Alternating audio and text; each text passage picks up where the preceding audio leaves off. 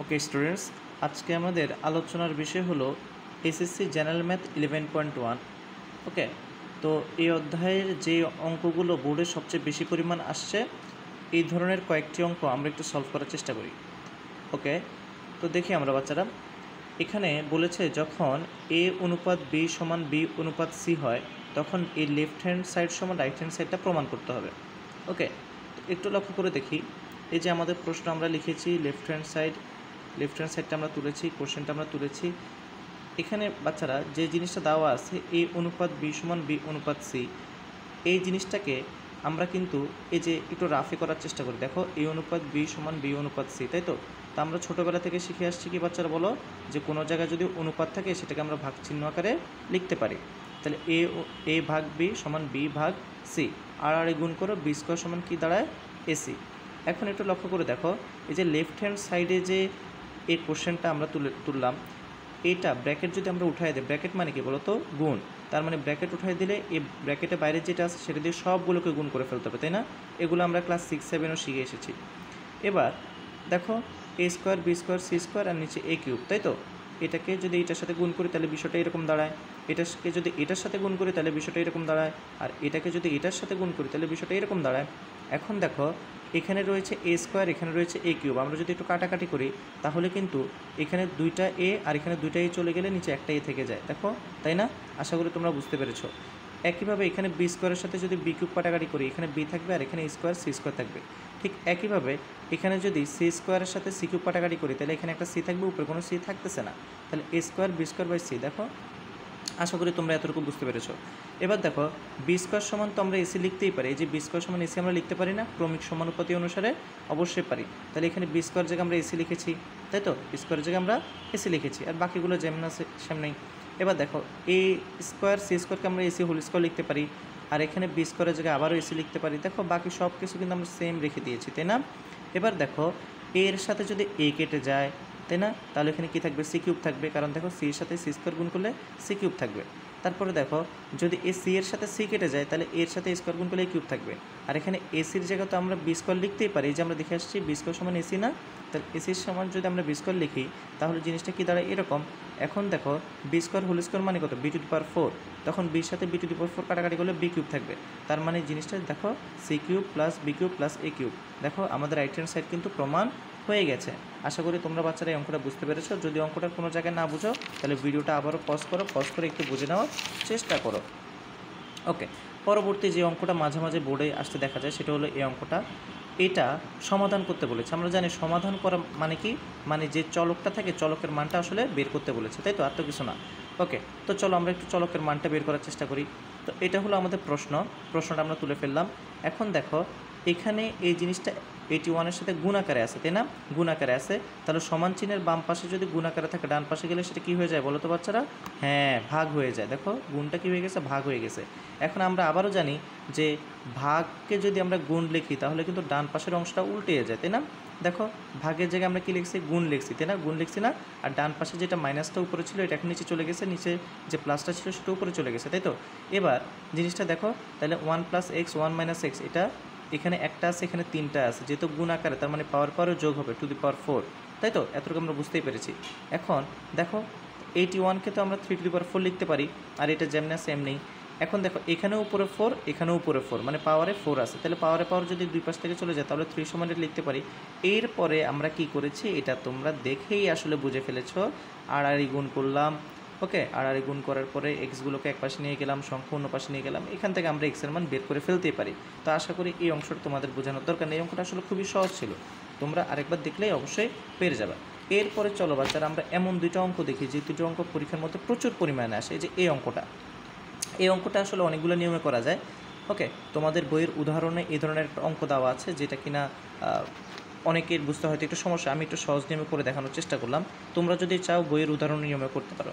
দেখো, এখানে প্রশ্নটা ছিল x সমান যদি 4ab a + b হয় তাহলে দেখাতে হবে এই লেফট হ্যান্ড সাইড সমান রাইট হ্যান্ড সাইড। দেখো, এখানে এক্সের মান তো দেওয়াই আছে, এটা দেওয়া আছে, গিভেন দেওয়া আছে, লেফট হ্যান্ড সাইডে আমরা প্রশ্নটা তুলেছি। দেখো, আমি আসলে কিছুই করিনি এই অঙ্কটাতে, জাস্ট এক্সের মানের জায়গায় এক্সের মানটা বসিয়ে দিয়েছি। দেখো, এখানে এক্সের যে মানটা, আমি এক্সের জায়গায় এক্সের মান বসিয়ে দিয়েছি, বাকিগুলো যেমনি আছে এমনি। এক্সের জায়গায় জাস্ট এক্সের মানগুলো বসিয়ে দেন আমি কি করেছি, দেখো, পরবর্তী লাইনে শুধু লসাগু করে দিয়েছি, তাই না? ছোট্টবেলায় আমরা লসাগু শিখেছি না, সেই লসাগুটা আমরা এখানে করে দিয়েছি, আর কিছুই করি নাই। উপরেও লসাগু করেছি, নিচেও লসাগু করেছি, উপরেও লসাগু, নিচেও লসাগু, লসাগু করে করে সামনে এগিয়ে গেছি। লসাগু করার পরে দেখো বাচ্চারা, উপরের হর আর নিচের হর সেম, মানে কাটাকাটি। এখানেও উপরের হর নিচের হর সেম, মানে কাটাকাটি। তাই আমি একটু স্কিপ করে এই লাইনে চলে এসেছি, দেখো তাহলে জিনিসটা এই লাইন আসবে। ওকে, আশা করি তোমরা অবশ্যই বুঝতে পারবা। ভিডিওটা পজ করে হাতে খাতা কলম নিয়ে অঙ্কটা করা শুরু করে দাও, তোমরা অবশ্যই বুঝতে পারবে। না বুঝার মতো আসলে বাচ্চারা এখানে কিছুই নেই। হ্যাঁ, এবার যদি এরকম হয় তাহলে উপরে 2a কমন যায়, 2a কমন নিয়ে নিলাম, নিচেও তো 2a কমন যায়, তাই না? আচ্ছা, তাহলে উপরে 2a যদি কমন নিয়ে নেয় তাহলে 3b প্লাস a থাকে, নিচে b মাইনাস a থাকে, প্লাস উপরে যদি 2b কমন নিয়ে উপরে 3a প্লাস b থাকে, নিচে 2b কমন নিলে a মাইনাস b থাকে। কাটাকাটি কাটাকাটি করে ফেলে এই লাইনটা চলে আসে। এরপরে বাচ্চারা বোঝার খুব মজা জিনিস, দেখো এখানে নিচে হরে আছে b মাইনাস a, এখানে আছে a মাইনাস b। এই জিনিসটাকে কোনো শুভ লক্ষণ? কখনোই কোনো শুভ লক্ষণ না। দুইজনের চেহারাই কিন্তু হরে সেম হইলে কিন্তু আমাদের জন্য কি লসাগু করাটা সুবিধাজনক, তাই তো? আচ্ছা, তাহলে দেখো এই ক্ষেত্রে আমরা কী করেছি বলো, এখানে একটা মাইনাস কমন নিয়ে নিলে তো হয়, তাই না? তাহলে একটা মাইনাস কমন নিয়ে নিলে কী হয়ে যায় বলো? আমরা জানি কোনো একটা জায়গায় যদি মাইনাস কমন নিয়ে না হয় তাহলে ব্র্যাকেটের ভিতরে চিহ্নগুলো পরিবর্তন হয়ে যায়। তাহলে এটা কিসে ছিল? মাইনাসে ছিল, সেটা প্লাস হয়ে যাবে, এটা প্লাস ছিল, সেটা মাইনাস হয়ে যাবে, তাই তো? এবার দেখো আমরা যদি জিনিসটা এরকম দাঁড়ায় তাহলে এই লাইন থেকে তোমরা এই লাইনটা নিশ্চয়ই বুঝতে পারবা। দেখো এই যে এই লাইনটা কীভাবে, এই যে এখানে যে মাইনাসটা ছিল, দেখো মাইনাসটা ছিল সেটা প্লাসের সাথে গুণ আকারে হয়ে প্লাসে মাইনাসে মাইনাস হয়ে গেছে, তাই না? আচ্ছা, যদি এটা বুঝেই ফেলো তারপরে তো আমার আর বোঝানোর আসলে কিছুই নাই। এরপরে তোমরা নিজেরাই বুঝে ফেলছো। এরপরে আমরা বাঙালিয়ানা নিয়মে এখানে লসাগু করে ফেলেছি, তাই তো? লসাগু করার পরে এই ঘটনাগুলো আসলে ঘটে গিয়েছে, তাই তো? আশা করি তোমরা এই অঙ্কটাও বুঝতে পেরেছো। ওকে, না বোঝার মতো আসলে বাচ্চারা কিছুই নেই। ভিডিওটা পজ করে প্রয়োজনে আবার করে নাও, অবশ্যই বুঝতে পারবা। এই যে এই অঙ্কটা বোর্ডে সবচেয়ে বেশি পরিমাণ আসতে দেখা গেছে। হ্যাঁ, দেখো এখানে কি বলেছে, এ স্কোয়ার, এই যে প্রশ্নটা দেখো, এ স্কোয়ার প্লাস বি স্কোয়ার, নিচে B square plus C square is equal to, যদি এরকমটা হয় তাহলে দেখতে বলছে এ বি সি হলো ক্রমিক সমানুপাতি, তাই তো? এবার দেখো অঙ্কটা কত ইজি। প্রথমে এই যে দেওয়া আছে যেটা, সেটা আমরা লিখেছি, যে জিনিসটা দেওয়া আছে সেটা আমরা লিখে ফেলেছি। ওকে, লিখে ফেলার পর কী হলো বলো? এবার দেখো, এবার এই যে B square B plus C whole square, এটা এখানে ডান পাশে কি নিচে আসে না? ডান পাশে নিচে আসে, কিন্তু এটাকে যদি আমি বাম পাশে নিয়ে আসি তাহলে অবশ্যই উপরে চলে আসবে। হ্যাঁ, দেখো এটা একদম এখানে চলে আসছে, আর এই যে আর এটা আবার এখানে চলে আসছে। দেখো এই যে এখানে বাম পাশে আছে বি আর সি, বি আর সি, মজা না? আর এখানে এ প্লাস বি, এখানেও এ বি, তাই তো? তাহলে দেখো বাচ্চারা, বি সিগুলো আমরা এক পাশে নিয়ে গেছি এবং এ বিগুলো আমরা অন্য পাশে নিয়ে গেছি, তাই তো? এরপর আমরা কী করলাম, এরপরে আমরা উপরে সূত্র ভেঙে দিলাম, এ square plus 2b plus B স্কোয়ারের সূত্র, এখানেও সেম কাজ করেছি। এবার বাচ্চারা যে নিচের যে হরটা ছিল না, এই হর অংশটা আমরা উপরে এনে জাস্ট বিয়োগ করে দিয়েছি, আর কিছু না। নিচে যে হরটা ছিল সেই জিনিসটা আমরা উপরে এনে জাস্ট বিয়োগ করে দিয়েছি। এখানেও সেম কাজ করেছি। মনে রাখবো বাচ্চারা, যদি কোনো সময় সমান চিহ্ন দেওয়া থাকে তাহলে উভয় পাশে সেম কাজটাই করতে হবে, শুধু যে কোনো এক পাশে করলে হবে না। তাহলে দেখো এখানে মাইনাস করে দিয়েছি, এখানেও সেম জিনিসটা আমরা কী করে দিয়েছি বলো? মাইনাস করেছি। নিচে যে হরটা ছিল সেটা উপরে নিয়ে মাইনাস করে দিয়েছি, আর কিছুই না। যদি এভাবে করেই দিতে পারি তাহলে দেখো তারপরে হিসাব কী করতে বলো? আমি এখানে এক লাইন স্কিপ করেছি, বাট তোমরা পরীক্ষার খাতায় স্কিপ করো না। এখানে আমরা কী করেছি দেখো, এই ব্র্যাকেট যদি উঠে যায় তাহলে কিন্তু চিহ্নগুলো পরিবর্তন হয়ে যাবে, minus B square minus C square হয়ে যাবে, এখানে মাইনাস এ স্কোয়ার মাইনাস বি স্কোয়ার হয়ে যাবে। তাহলে এটা কাটা চলে যাবে আর উপরে থাকবে শুধু 2bc, এখানেও এটা কাটা চলে যাবে আর শুধু থাকবে 2ab, তাই না? আশা করি তোমরা এটা বুঝতে পেরেছো। যদি বুঝতে না পারো তাহলে খাতা কলম হাতে নাও, শেখা এখনই শুরু করে দাও, ঠিক আছে? এরপরে দেখো এখানে 2bc আছে, এখানে 2ab আছে, এখানেও উপরে 2b আছে, এখানেও উপরে 2b আছে। এই যে দুইটা টাকাটাকি করে দিলে এখানে কী থাকে বলো? সি, আর এখানে থাকবে কি? এ, আর নিচে যা থাকে তা তো আছেই।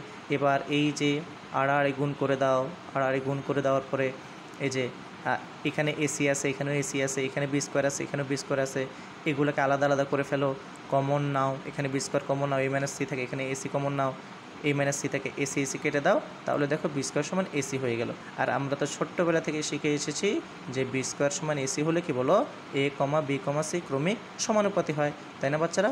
আশা করি তোমরা আজকের লেকচারটা বুঝতে পেরেছো। যদি কোনো জায়গায় বুঝতে সমস্যা হয় তোমরা আবার ভিডিওটা পজ করো, হাতে খাতা নাও, কলম নাও, বোঝার চেষ্টা করো, অবশ্যই বুঝতে পারবা। মানুষ চেষ্টা করলে অনেক কিছুই পারে।